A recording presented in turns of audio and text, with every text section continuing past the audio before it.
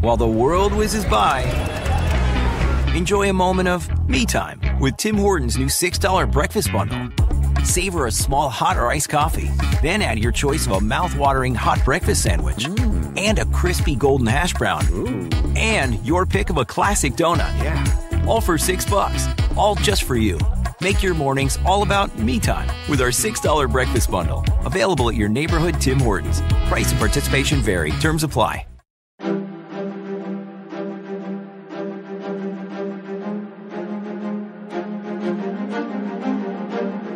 Hello, and thank you for listening to The History of World War II podcast, episode 449, Killing Their Way to Moscow.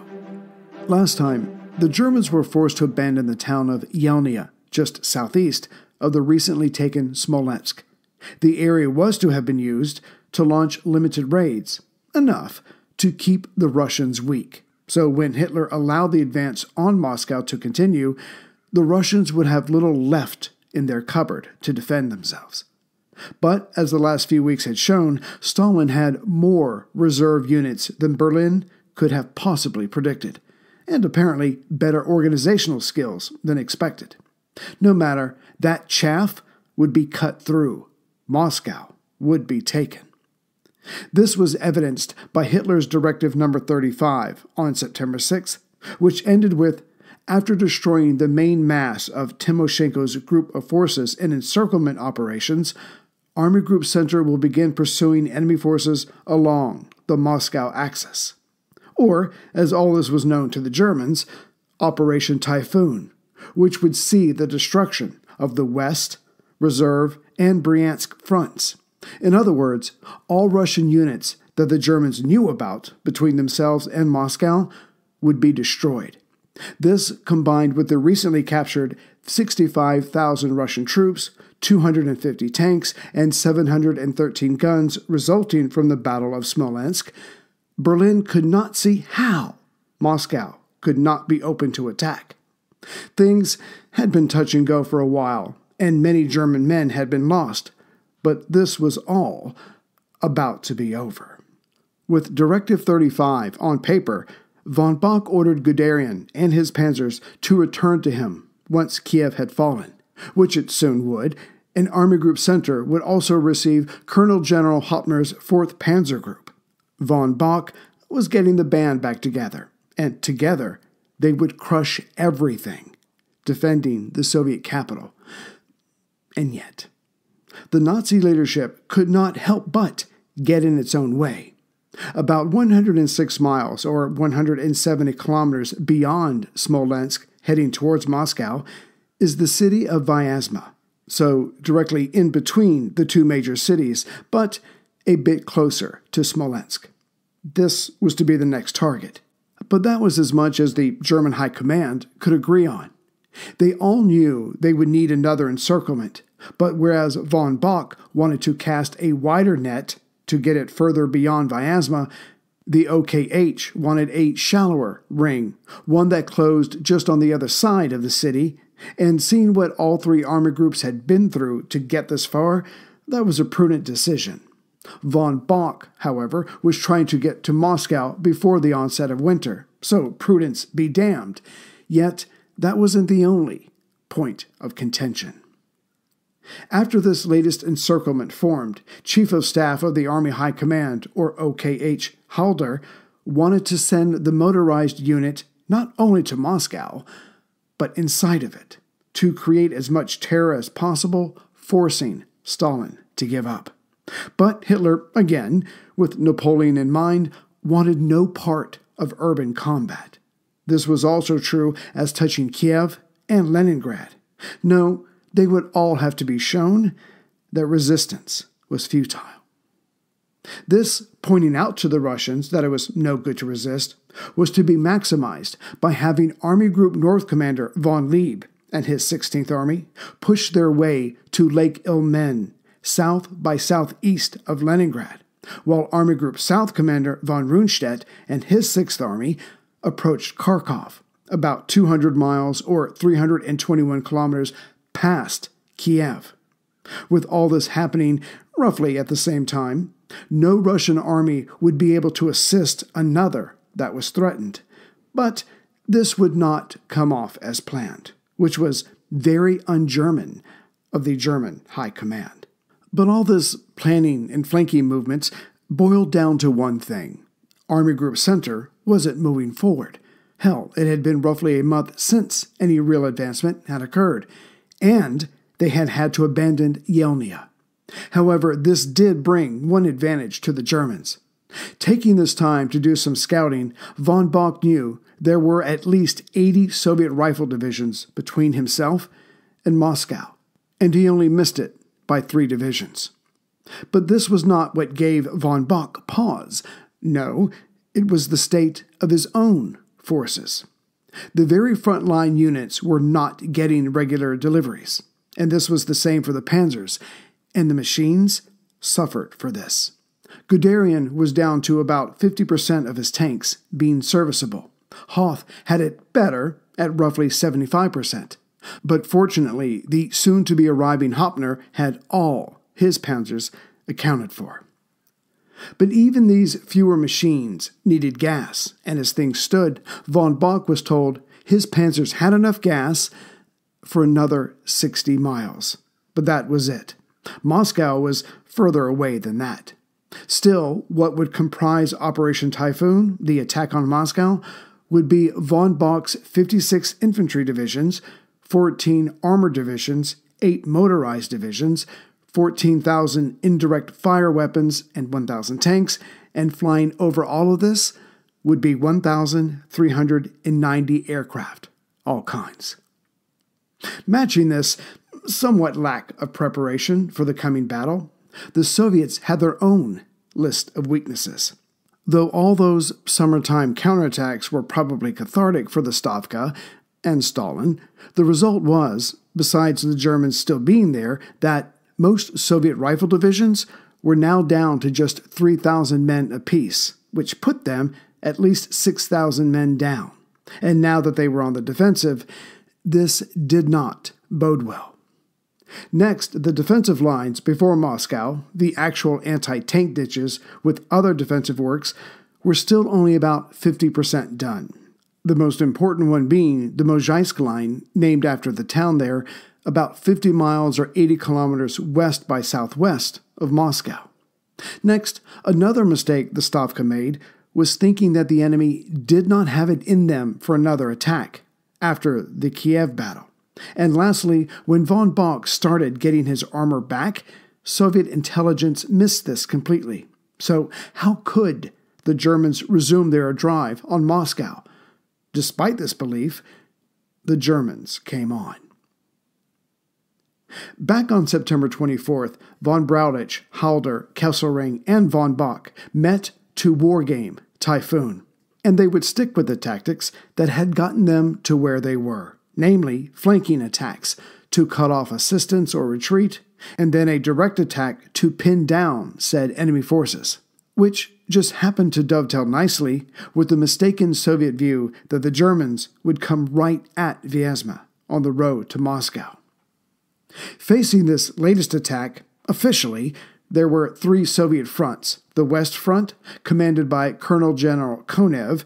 He was responsible for a line 210 miles long, and his was the most northern of the 3 fronts defending the capital.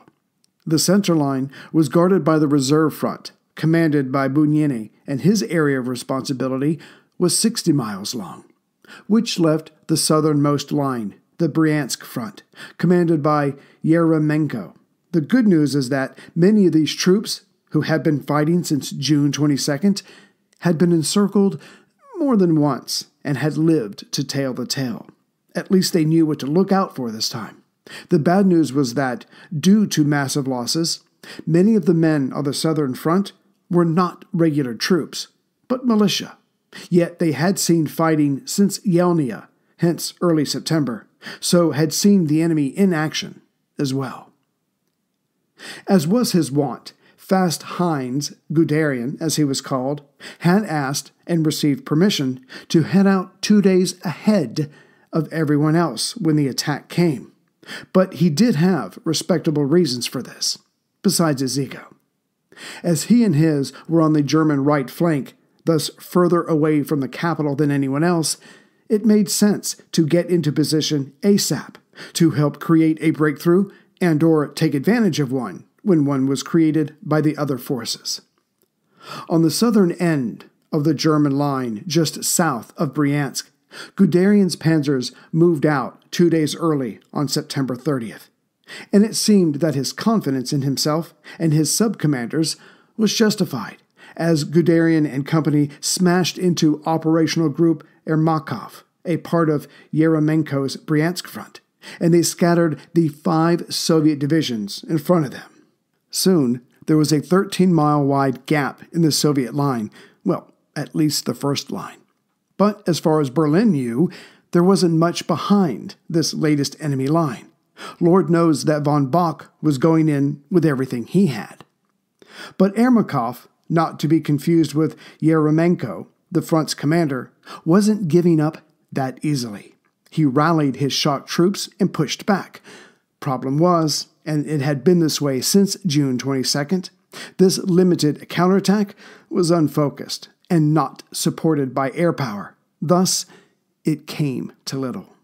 Yet clearly, with the location of this latest fighting, Moscow could no longer trade space for time. Those days were over. Thus, what few rules existed on the Eastern Front were ignored, which was experienced by 3rd Panzer Division, led by General Walter Model.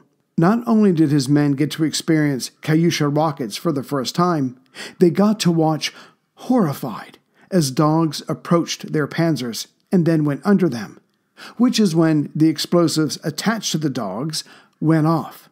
Between the rockets, the deadly dogs, and the almost undetectable wooden-cast anti-tank mines, 3rd Panzer suffered losses not predicted.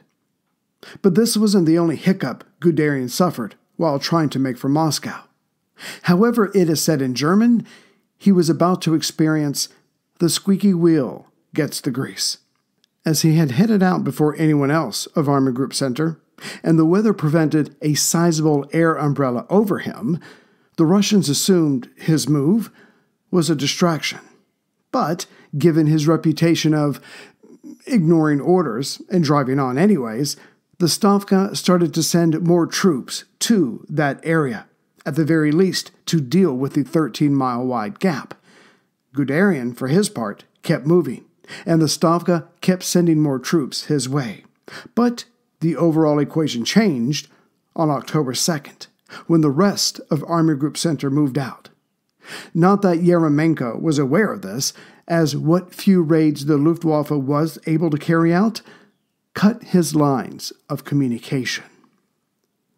On that day, the 4th and 9th Armies moved out, but what they ran into was trench-like defensive positions from the Great War, which required the Germans to get down in the trenches and fight with bayonets, sidearms, and grenades.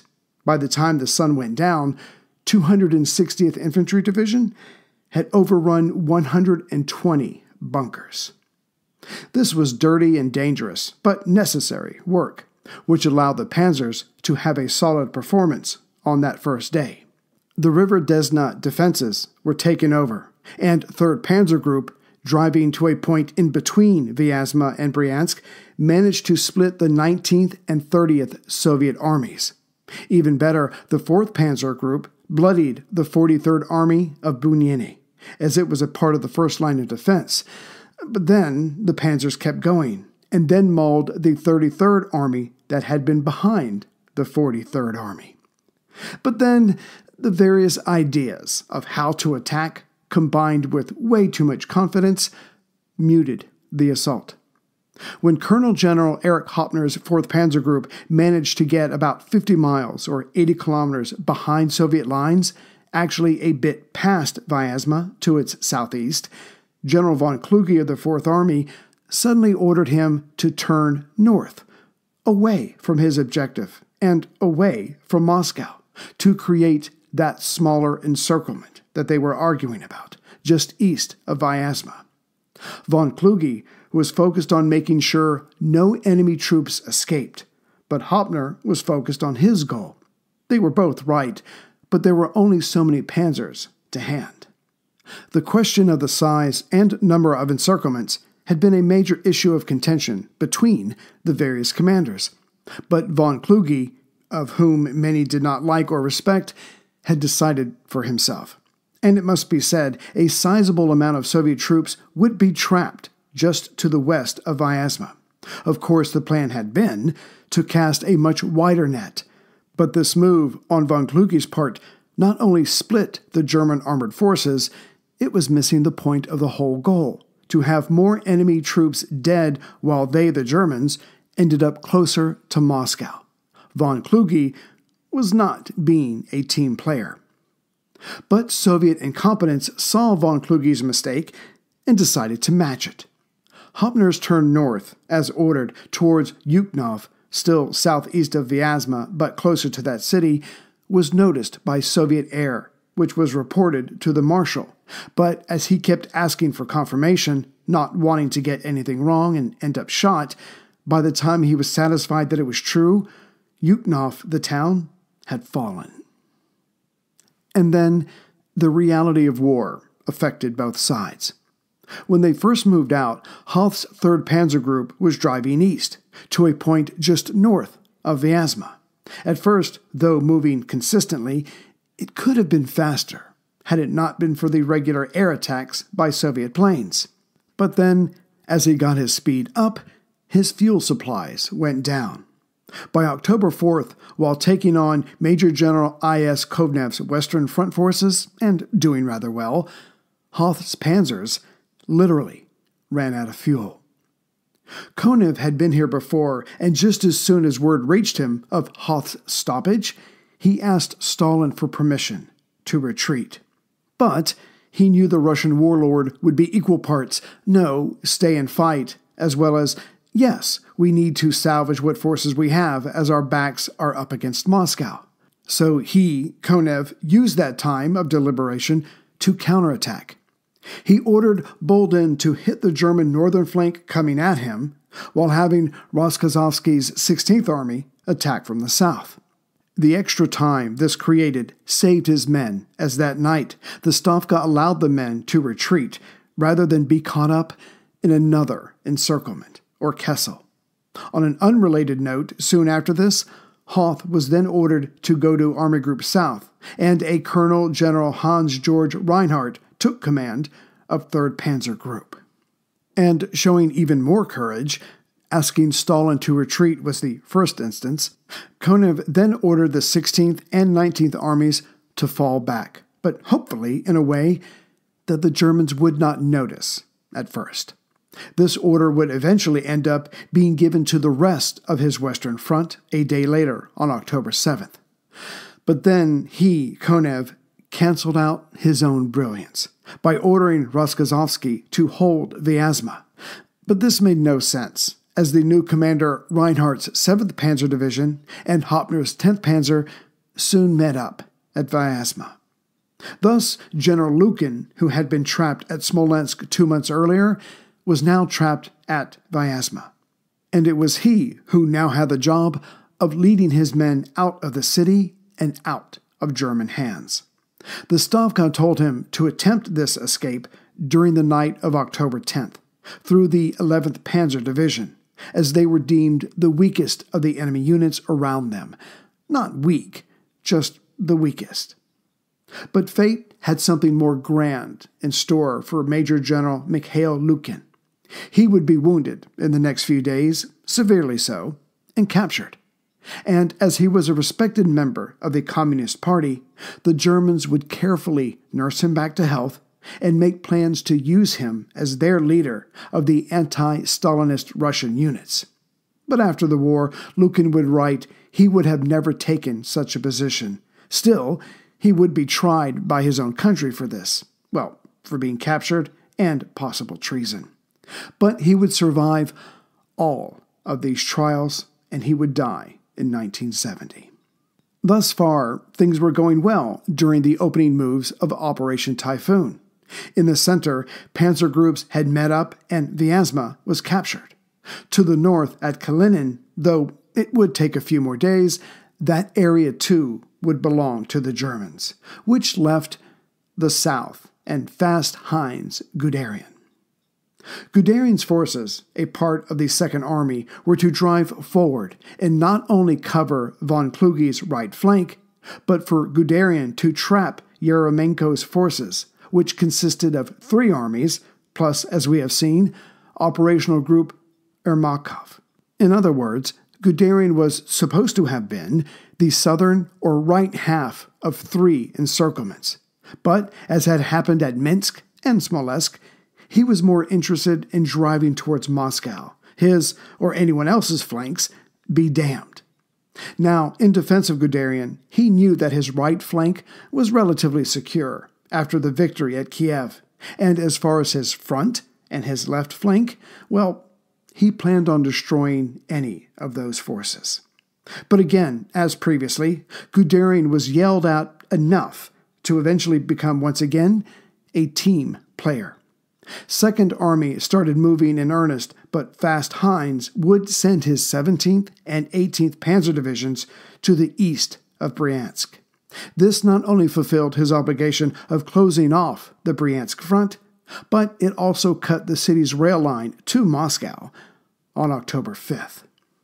Even better, the next day, October 6th, his panzers also captured the Bryansk front headquarters. Yeremenko and his adjutant escaped, but some of their staff members did not. And on October 8th, Guderian's panzers met up with the other elements of Second Army north of Bryansk. This second, though incomplete circle, or Kessel, had now been closed. Though bumpy at times, the opening moves of Typhoon saw staggering amounts of captured enemy possessions. 7 of 15 Soviet armies were destroyed or captured. 11 of 15 tank brigades were destroyed or captured, and 50 of 62 artillery regiments were now obliterated or within one of the 2 German Kessels.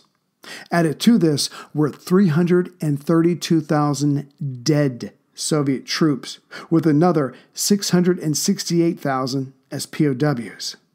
However, such was the size of the area and the Germans' encirclements that some 85,000 POWs would escape from Vyazma and another 23,000 from Bryansk. Added to this would be about 100,000 more men from Group Ermakov who would escape. Still, with such results for the Germans, von Bock would order operations to continue on October 7th, and given how much the Russians had suffered, it made sense that the cities of Rzhev and Kalinin, north of the road to Moscow, would also fall, and to the south, Guderian would be given more men and told to continue, but only after the 2 latest Kessels were destroyed. That would take time, and about 2/3 of Army Group Center's forces. But everything was going the invaders' way. There was now a 300-mile-wide hole in Moscow's defenses, but between the panzers needing maintenance, their lack of fuel, and the needed reduction of those 2 new encirclements, von Bock and his subcommanders had to wait for the next phase to begin. But no matter what happened next, General Winter would not wait.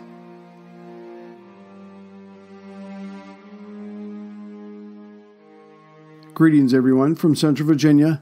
Yeah, I should probably come up with something new. Anyway, so I just wanted to thank the latest members and thank those who have donated recently. Near the end of the year, you lovely people get very generous, and it is greatly appreciated. So here we go. As far as members, let's see here. Miles Cardinal from Vallejo, California, and he donated. So, Miles, thank you very much. I greatly appreciate it. Peter, is that Vinch from Burt, Virginia? So, a neighbor. Hello, Peter.